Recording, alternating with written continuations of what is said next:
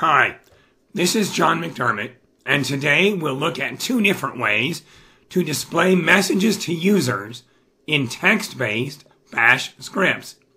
We used read in a different video. Now, the first and simplest way is to use echo.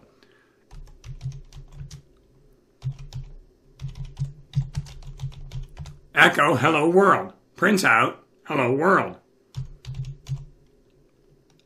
Echo -n doesn't put a new line at the end. So notice now it jams up the text and the prompt. In a script, we might use this to display some words and then something else and then some more words.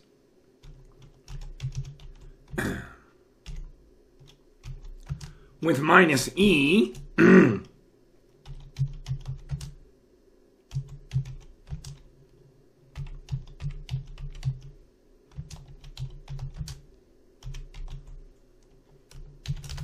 we can put new lines in the middle of our string. We can also use multi-line strings by quoting them.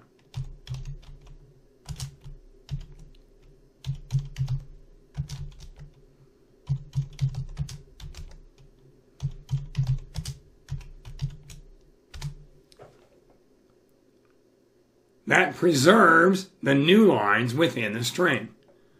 Now, let's look at Printf. Printf is a lot like C's Printf, but there are no parens around the arguments, and there's no comma between the format string and the data item to print.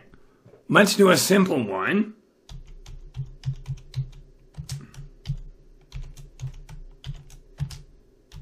And just print a number. All right. Oh, look. I didn't specify the new line. With Printf, I have to put in the new line explicitly, unlike echo where it takes it out with an argument. Now it does what we expect. So we need to remember that just like in C, we have to specify the new lines. They are not the default as they are in echo. Now, let's use a different format character. Instead of D, we'll use X. And you'll notice now it prints out 15 in hex, which is the character F. We can also print real numbers.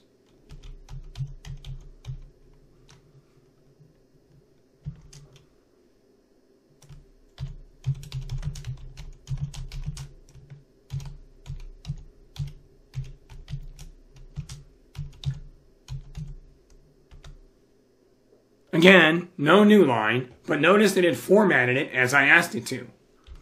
To do it right, we'll put in the new line. Put it in the right place, how about?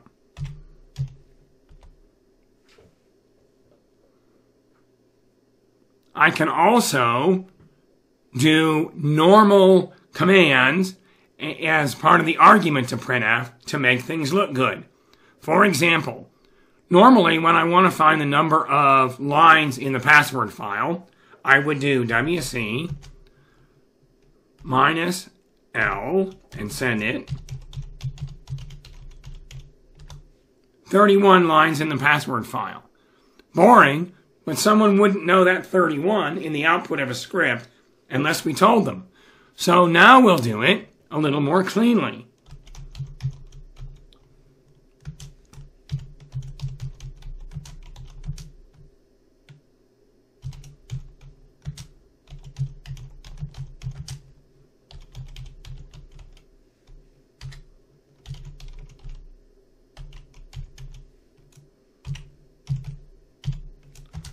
That's the message. Now I need the value.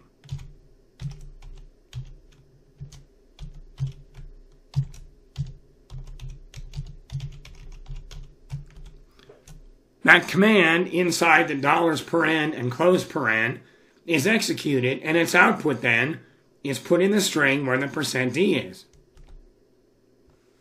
That's much easier to read, isn't it? Most of the % conversions from Printf work as well here. So you can do almost anything here that you did in Printf. Well, I hope this brief introduction to presenting messages to users has helped you to write better shell scripts. Thank you.